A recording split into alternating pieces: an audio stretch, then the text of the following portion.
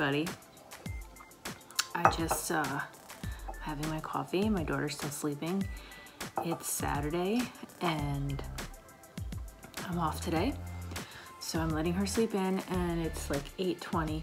I couldn't stay in bed any longer, so I had to get up and have some coffee. And what sucks is that I have like a raspy voice because I left the fan on all night blowing on me. So, you know, and it's scary because as a healthcare provider, you overanalyze every single symptom, everything you're feeling.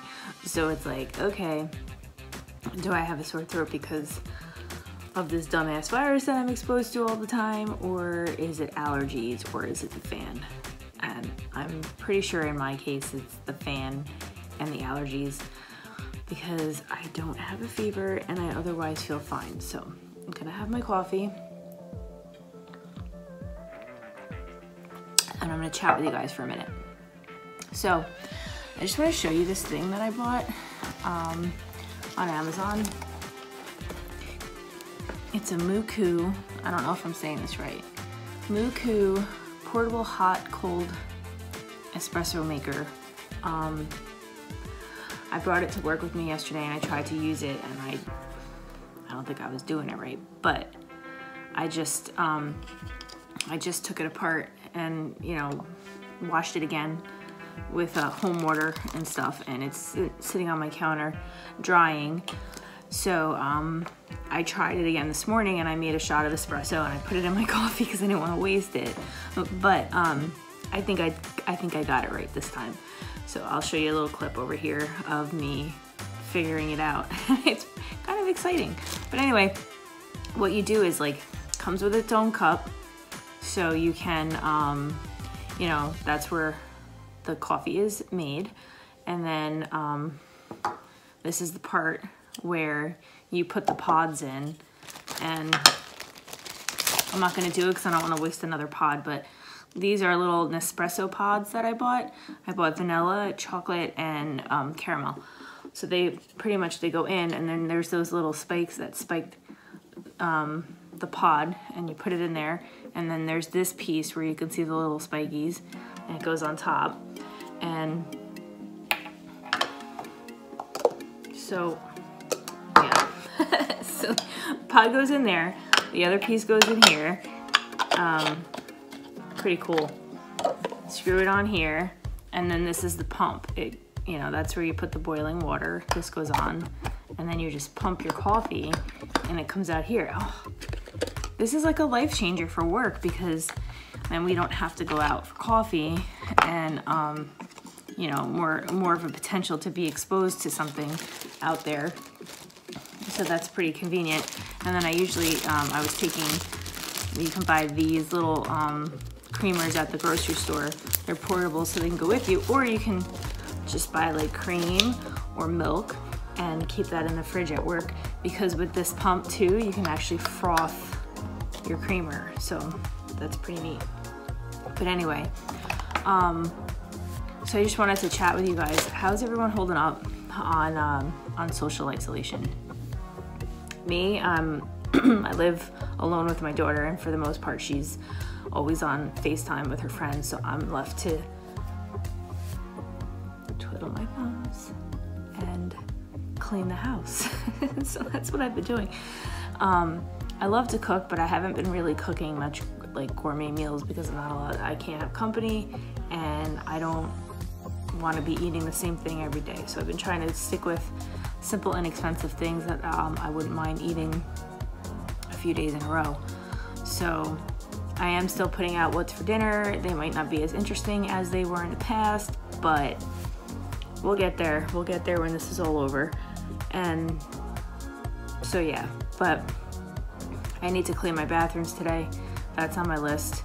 And my daughter's gonna be helping out with the chores today. She's gonna vacuum and dust, and that's gonna be the plan. So at our new office, there is a like an Italian pizza place next door, and I mean, it's just, how can you not like be tempted by this place? I actually brought some food home with me from work last night. I don't know which way the camera is. It lit there? Maybe, I don't know. But anyway, I brought some food home with me last night, and I've always been a little skeptical about takeout, but I did it very carefully. They put it in like this cardboard carrying thing, you know, like how normally a takeout place does, and everything else was in styrofoam except for like the hot meals. They were in like those tin foil, like Italian stores do. So what I did was like put it on the counter in a clean spot that I could disinfect afterwards, and I lined up. I'll show you. I lined up on the countertop my Tupperware open so that I could just take it and dump it. So what I did was I lined up the Tupperware, I took each container and I dumped it individually into the containers, and then I threw all the portable, like the takeout containers away into the garbage can immediately. And I put the cardboard outside, and then I disinfected the countertop and washed my hands. So we know, as far as we know, they're saying that this is not a foodborne illness. So eating takeout is okay, as far as the media and the CDC have already said. So I was pleased with the food, and I was happy to have takeout, and the Italian food was great. I was happy to not cook. I was happy to have that meal. So I ate fried calamari. I ate penne alla vodka, and this one had bacon in it. It was different, but it was good. And I had shrimp parm and spaghetti that came with it. I only had a little of each, so if it sounds like I'm eating like a gabon, I didn't eat that much food. The reason why I got so much is because I wanted to have some for a couple of days. So, and that was that. There was some bread, some salad.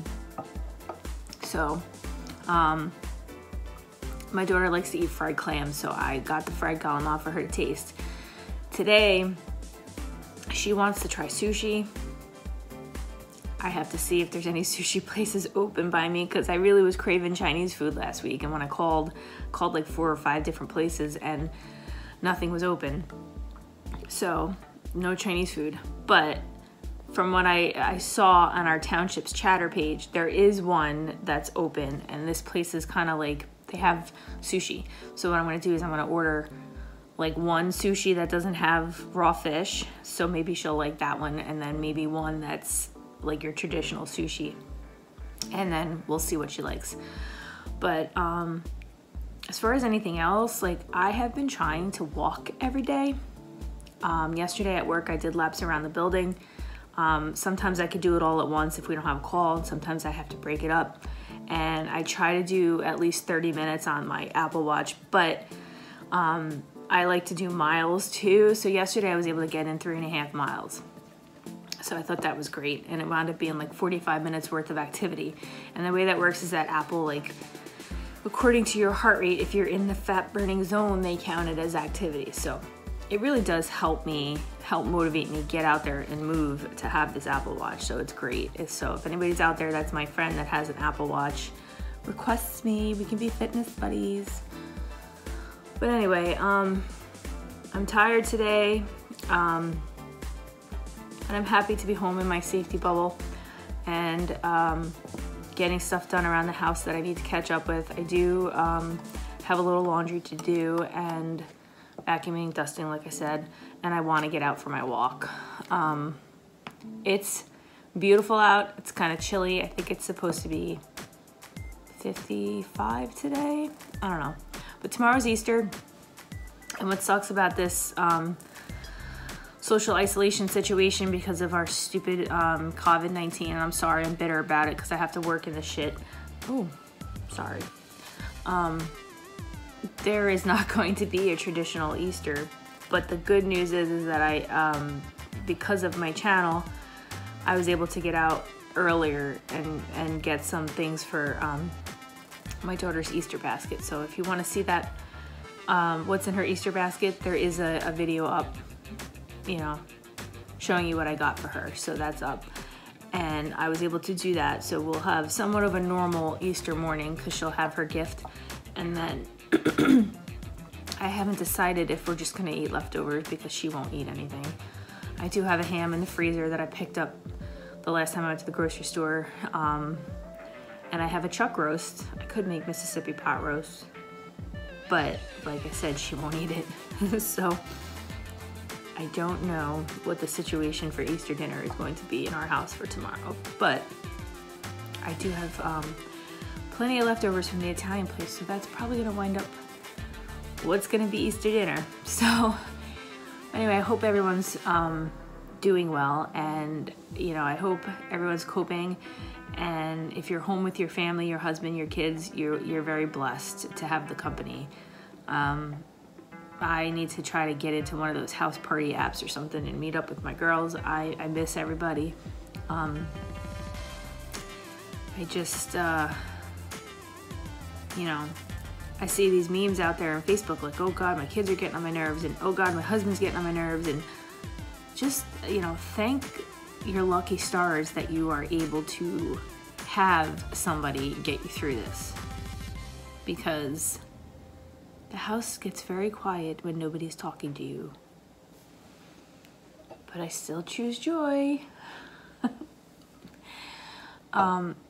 Anyway, so if anybody has any ideas about what you'd like to see on this channel, like, you know, creative ideas, because I'm trying to think of stuff that I could do without leaving the house.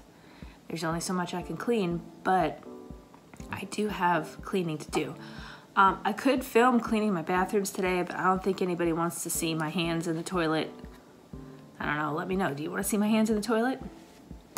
Some people like that kind of thing, who knows? But anyway, I hope everybody has a really, really nice Easter and a really nice Passover, and just do the right thing, guys. I did take a bike ride the other day with a friend, but we were very safe about it, so please don't judge me. Like, they came to the driveway, and they called us on the phone and said we're outside. So we put on our helmets. They never came up the driveway, and we kept a very safe distance between us while we were riding, and we were outside. So, I mean, it was a short ride because, like, you can't socialize, you can't talk, you can't be close to somebody. So, but it was really nice to be able to get that human connection that I'm missing, you know, from afar and safely. My daughter was really happy to see her friend, but from 6 feet apart. I mean, it was more like 10 feet apart, honestly. Like, we were very far apart, and you know, when you're riding bikes and have a helmet on and stuff like that, you can't talk and chat anyway. So it's important to get out and get some exercise. You are allowed to walk, as far as I know. In the United States, they haven't put a ban on outdoor walking like they have in France. And you know, just because we're isolated doesn't mean we have the right to sit on our ass and do nothing. You know, be active. And I don't know if you're like me, but I feel like I want to eat everything. The stress is getting to me. Like, I'm shoving everything in my mouth. I'm constantly hungry. So walking outside has been very beneficial to me. Although, like, I have to admit, like, when I'm outside and I see somebody coming my way, I like rush to the other side. And that's like, it's upsetting to me, because in the past, like, if somebody was coming at me with a doggy, I was like, oh, doggy, can I pet your doggy? And now I'm just like, oh God, don't breathe on me. Don't come near me. Don't breathe on me. Like, you might be sick. And I feel like the world has forever changed now. The world has forever changed, and human interaction has forever changed. It could either go one way. People are scared of each other and they don't want to go near each other, or when this is over and we come out of this, people will value human connection a lot more and want to be close and never take that for granted again. And I hope that's the way it goes, because I know as a healthcare provider, everyone's infected. Bottom line, everyone's infected. As a single mom, everyone's infected. Oh my God. I don't want to bring this home to my kid. I don't want to get sick.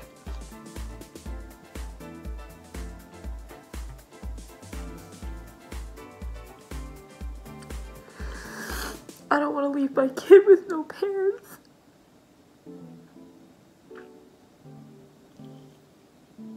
That's the scary part of this whole thing.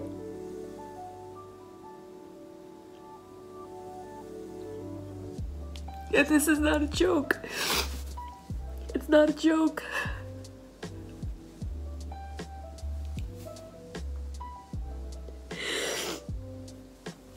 I know a lot of you are using humor to deflect how scared you really are of this, and that's fine. And there's a lot of healthcare providers out there. We have dark humor, and that's how we deal with this. And okay, but you guys have to understand the healthcare providers are fucking scared. Excuse my language again. We're scared, and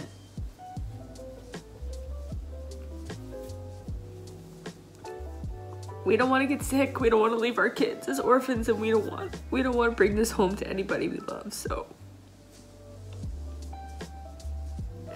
please don't be stupid. Don't gather, and don't wear a mask. Wash your hands. Don't touch your face. All that shit. Take this seriously, because it is serious. People are dying. Okay, all right. So just be safe and take care of yourselves, because we need to get through this for everybody's sanity. Jesus Christ. Anyway, I'm gonna drink my coffee and clean my bathrooms and then go for a walk, because if I sit here and dwell on this shit, my head's gonna explode.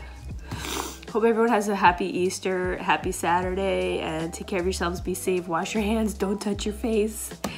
Please hit that subscribe button down below and hit the bell notification so that you're notified every time I post. Blah, blah, blah, blah, blah, blah. Yes. Be safe. Bye.